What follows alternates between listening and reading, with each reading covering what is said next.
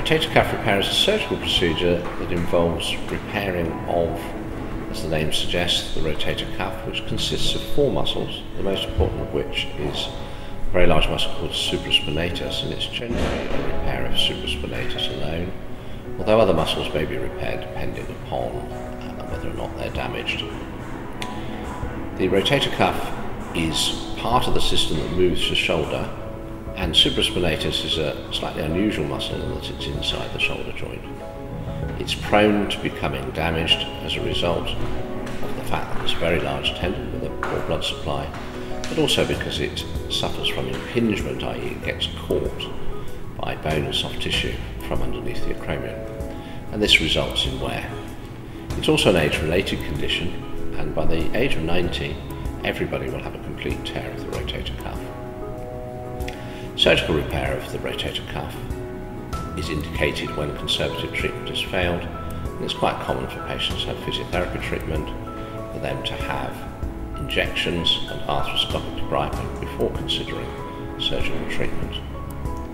In terms of the surgical treatment itself, it can be done one of three ways. It can be done via the telescope, and this is suitable for smaller tears or tears where there's not a large degree of retraction, i.e. the muscle hasn't moved away too far.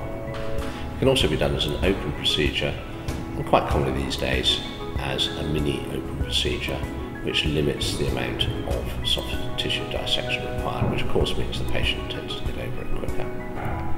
In terms of the nature of rotator cuff repair, effectively what happens is that the damaged portion of the tendon is removed, a new channel is made for the remaining tendon to be attached onto the head of the humerus, which is where it belongs, and it's usual to use something called a suture anchor, or sometimes more than one, to reattach the bone and tendon together. Effectively, this is usually a metal or other form of implant that's drilled into the bone, but that provides a very strong attachment so that the rotator cuff can work again. But it's a big muscle, and repair of the rotator cuff doesn't always work, particularly as I've said, it's often a degenerative process, and overall the success rate is around 90%. There is an association between smoking and whether or not the rotator cuff will repair following surgery. Therefore, patients who smoke, it's very important they stop smoking for the period around the surgical repair. In terms of the aftercare, it takes quite a long time to get over a rotator cuff repair, and can take up to a year of physiotherapy and other exercises before the full result is seen. But most patients will see a significant improvement in their symptoms.